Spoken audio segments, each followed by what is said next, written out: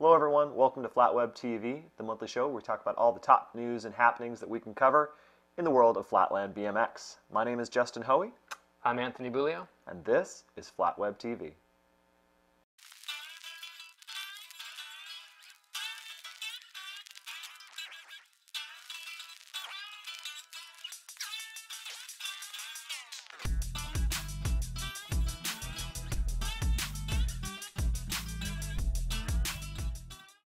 Well, welcome everybody to FlatWebTV episode number 10. Number 10. We are very close to our 1 year mark. Yeah, I think we should do what all good shows do and do a clips episode for number 12. I think so. I think the December, or maybe even the December episode will be a clip show. Yeah. And we'll see what happens. So let's get right into it. There's Yeah. a lot of things to cover. We can't cover it all. Nope. We know that that's now. a good thing. It is a good thing. There's been a lot happening, so we'll just we'll do what we can and we'll get right into it. The first thing that we wanted to talk about was a little update on the Chase Recovery Fund, which we talked about last episode. So it's been going well. There's been a good amount of feedback from the Flatland community and even some of the street riders in the community. There have been jams put on. Very good jams with great video. Yeah. The Texas crew, as usual, comes through in a big way, and they put on a Chase benefit jam. I think they did some auctioning of some products. I think Empire BMX might have helped out in that regard. But they raised, I think, at least $500 just in that day. Yeah, and there's been a lot of efforts going around to raise money. It's been a great thing. If you guys don't know already, one of our own, Chase, the famous, infamous Chase, has got some health issues, some immediate health issues, and is needing a little bit of help. So a lot of riders have stepped up, and quite a bit of money so far has been raised. We don't know quite the dollar amount yet. Yeah, there's been a good amount. Still, there's a bit of a ways to go on that, but there's some immediate results. I think right away, we got a little bit of feedback that he was really touched by the outpouring of help. I think he was able to make a couple of appointments, and I've heard that he's putting on a little bit of weight, which is a good which is a good indicator of maybe the start of a return to health. Not out of the woods yet, and the continued donations are appreciated and they help. So we've got the PayPal address probably on the screen right now. So go ahead and if you can, $5, $10, whatever, just send it his way, and we'll keep doing what we can for Chase. Absolutely, and we'll be sure to update you next month as well. Yeah. All right, moving on to our first little topic we've got. So a few weeks ago, we had an opportunity to go to Interbike. Which we did not do. No, we didn't go. No, you were camping and I was probably working. Yeah. But something that was kind of a bummer, lack of Flatland parts, at Interbike this year. Yeah, I've checked out a few of the videos from the official Interbike website, and I mean, you wouldn't expect to see a lot of BMX on there, but there was obviously nothing. I think the only coverage was from Ride BMX, which, again, always covers. Really no Flatland components. I didn't see any. But to balance that out, we did get an email from Marcus at KHE, and it looks like they're still putting all their weight behind Flatland. There is a pretty impressive lineup of parts coming out for their 2012 catalog. Everything you'd expect: the Adam Kuhn frame, the completes, the 3 levels of completes, bars, all the normal stuff. But one thing that caught our interest was the Greyhound free coaster. Now this is being billed as the first production Flatland free coaster with female bolts on it. Yeah, so it's the internals of the Geisha with a female axle design. So pretty interesting. We've got a nice studio shot of that. Marcus said it's been tested for about 6 months, I think. Yep. Look for that to come out in November of this year, 2011, and for the full range of 2012 KHE parts to follow thereafter. It looks pretty cool. It does. I'm really interested in the brakes. So I've got a Geisha light right now. Those brakes look cool. Those brakes are awesome. Yeah. I know there's been some spy shots of them. Like people have zoomed in on them. Like, what brakes is Adam Kuhn running? And people are like, oh, those are the St. Martin ones. They're like, no, those are somebody's machined those things. Nope, they are KHE brakes, and I definitely want a set for my bike when they come out. Yeah, so, they definitely are cool and lightweight as usual. yeah, they're going to be awesome. So we'll it's going to be check those great. out. So Back to Interbike, actually. Back to Interbike. So one of the highlights of Interbike, and I've said this in the past, that Interbike is doing more and more BMX stuff, but nobody's covering it. Last year they had a bunch of cool stuff going down, but every year, for the past, I think 5 years now, they've had the NORA Cup Awards at Interbike. Yeah. I'm sorry, Interbike, not Interbike. NORA's, Interbike. remember, the #1 rider award. They cover all the disciplines, ramp, street, dirt, Flatland. Flatland's not overlooked. Right, and then also best video segment, and then best video. Yeah. So this year they had a lot of nice kind of throwback people come to present the awards. I think Hoffman was dressed as Agroman to present one of those. But this is a Flatland show. We're gonna cover the NORA Award for Flatland. Woody Itzen. Yeah, dude, that's so presented.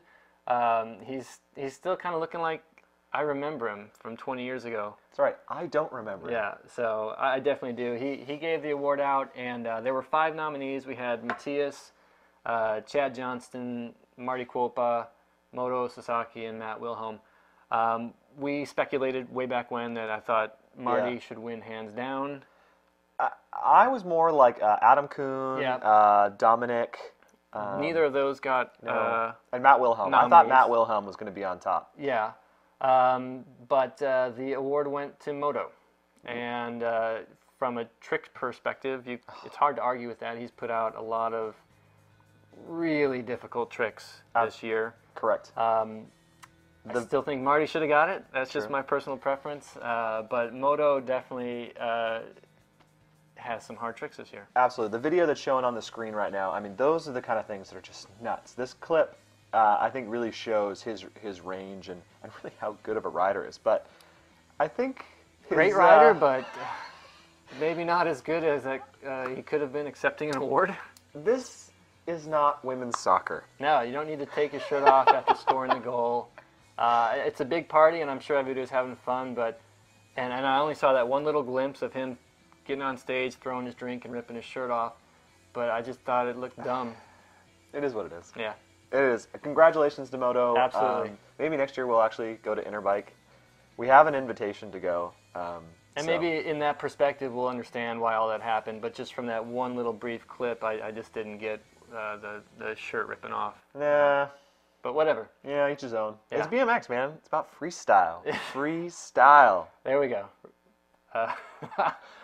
All right, anyway. Yeah. Moving on. Another rider who didn't get the invite, and he's been on the underground, but whenever you see his videos, especially the one that came out in 2010, they're flooring. I mean, they just hands down some of the hardest tricks I've seen on video in a long time. And some news about JungleRider this month is a new rider. 2 new things, yeah. So we're talking about Denes Katona from Hungary, who is now on the JungleRider family. Right, and we got the video up on the screen, which is actually from a year ago. And again, amazing, super hard tricks. Yeah, I mean, cross-handed, one-handed, multiple whiplashes, wiper lashes. Both ways. Yeah. Rocket nose wheelies.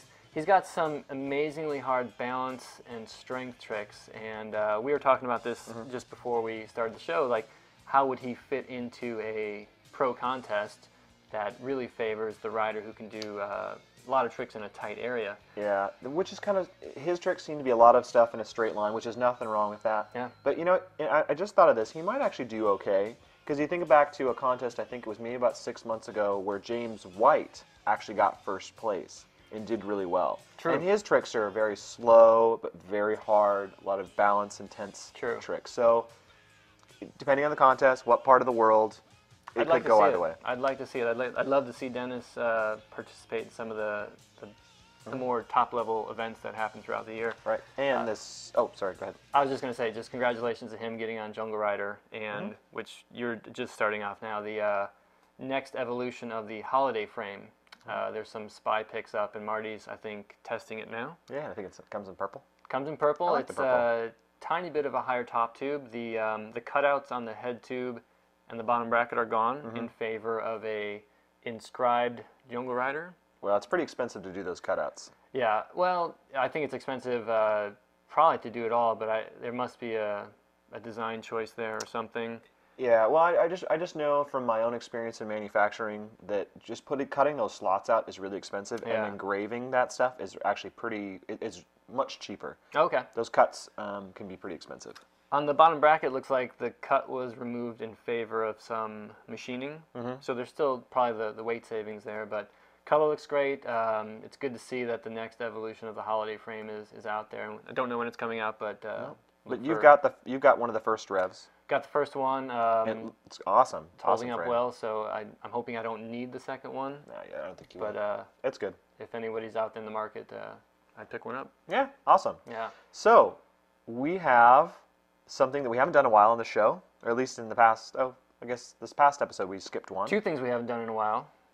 Kept it under like 45 minutes, Oh or my however God. our shows are getting, and a pro interview. Right, so we're going to try to keep this episode as short as we can. We're going to try to keep these to 20 minutes from now on. That's our goal. So we'll see what we can do. Let's jump right into our... Yeah, we've got a special guest on the line today. It's none other than Matt Wilhelm, coming out of Chicago, Illinois. You all saw him recently on America's Got Talent. We want to talk to him about it, so let's get to it. So let me pull him up here. There he is. Hey, Matt, what's going on? First thing we wanted to talk about today was obviously the America's Got Talent experience. So first of all, how was it from your perspective, from a performance perspective? Sure, yeah. I mean, it was probably like the craziest thing I've ever done in my whole life, especially since the show is live. You know, like there's 15 million people watching it, and it's so crazy. But, you know, just to be on there, like I was just excited when I submitted my video and they put it on their website. I just kind of filmed that at home. I didn't know what to do with it.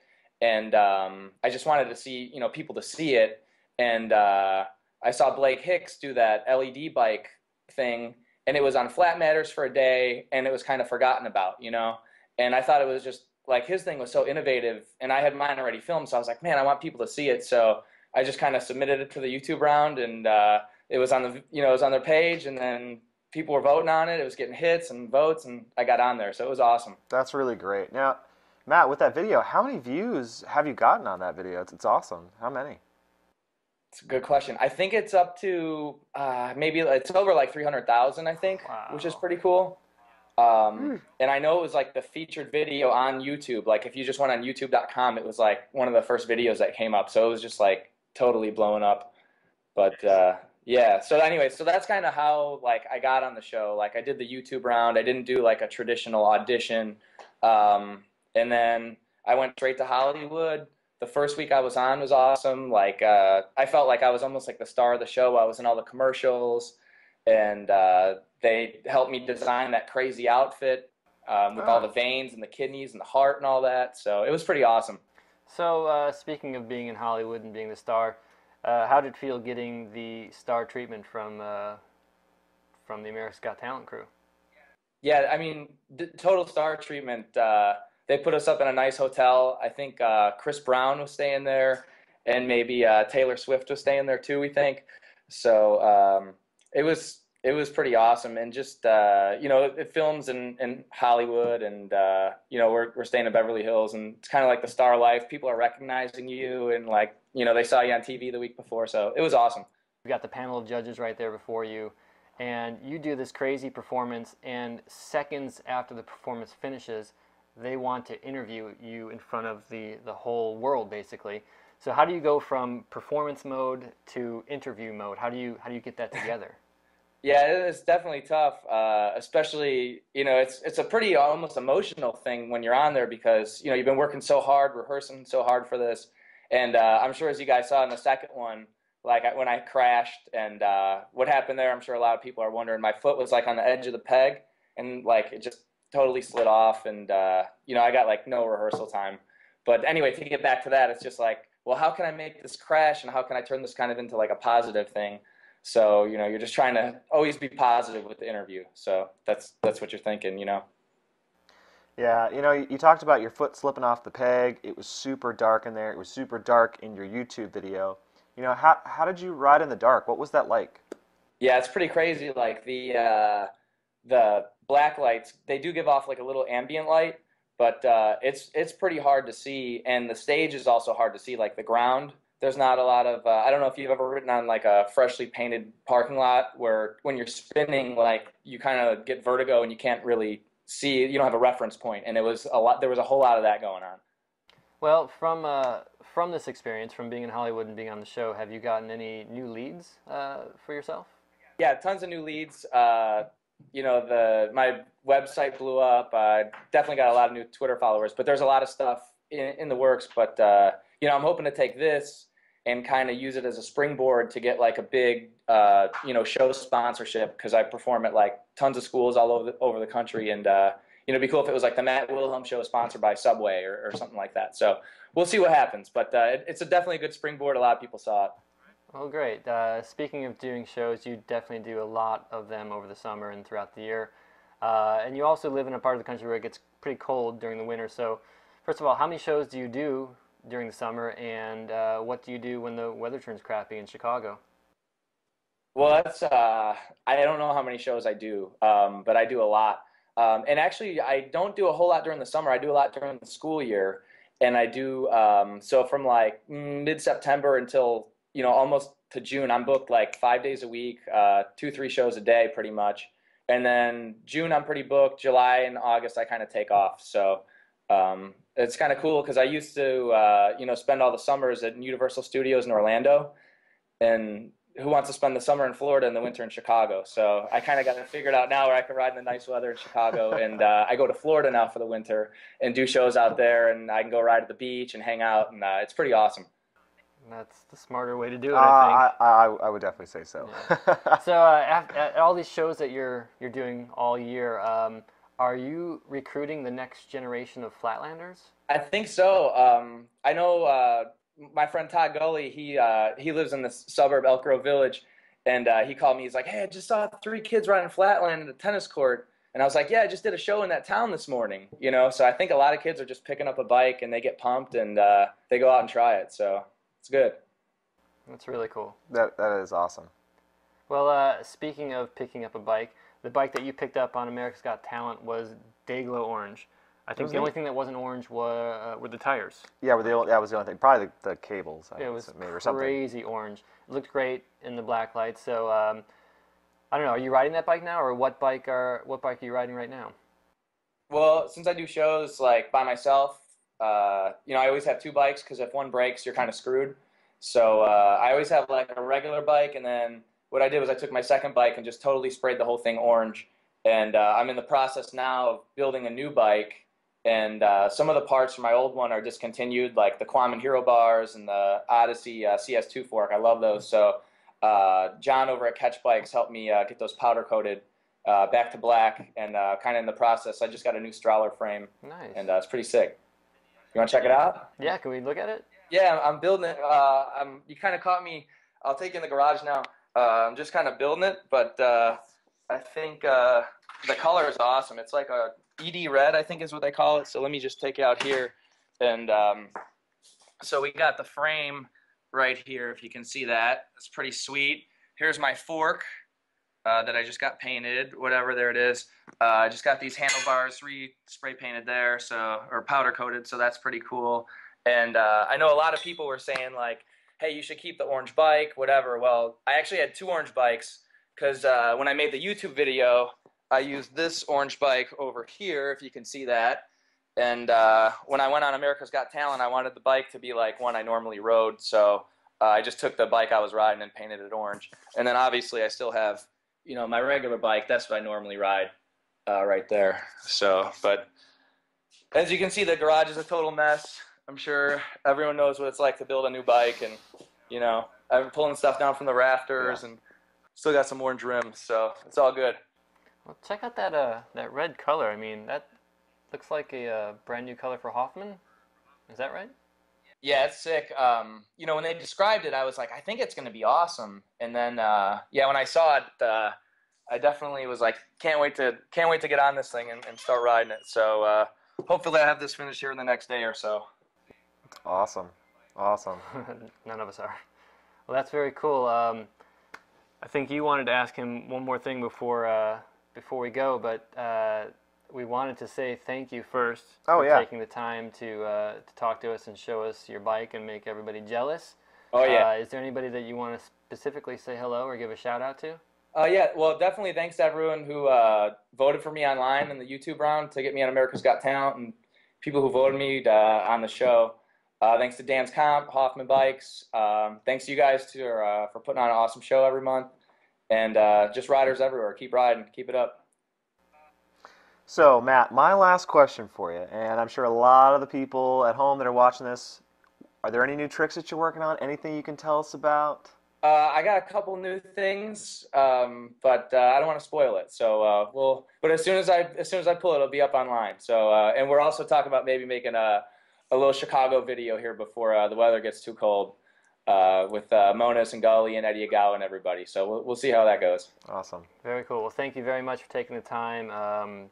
We definitely will look forward to those new tricks and the Chicago video. So thanks so much. Yeah, man. Thanks a ton. Awesome. Cool, man. Thank you. See you, man. Cool.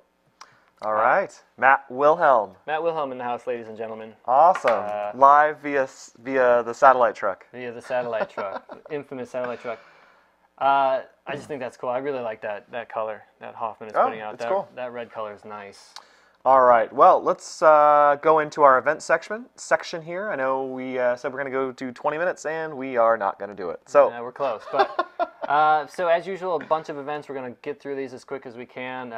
Not much about the first one, but I know in China there is the BMX Flat Battle. That's happening the 5th through the 7th of October. So check that out on global-flat.com. Yep. In Japan, the round 3 of King of Ground is happening in Saitama. That's just a little bit north of Tokyo. So girls kids class, novice, expert, and pro. So obviously it's going to be a great contest. As always. One that we wanted to give special mention to, this is the UK Flatland Championship.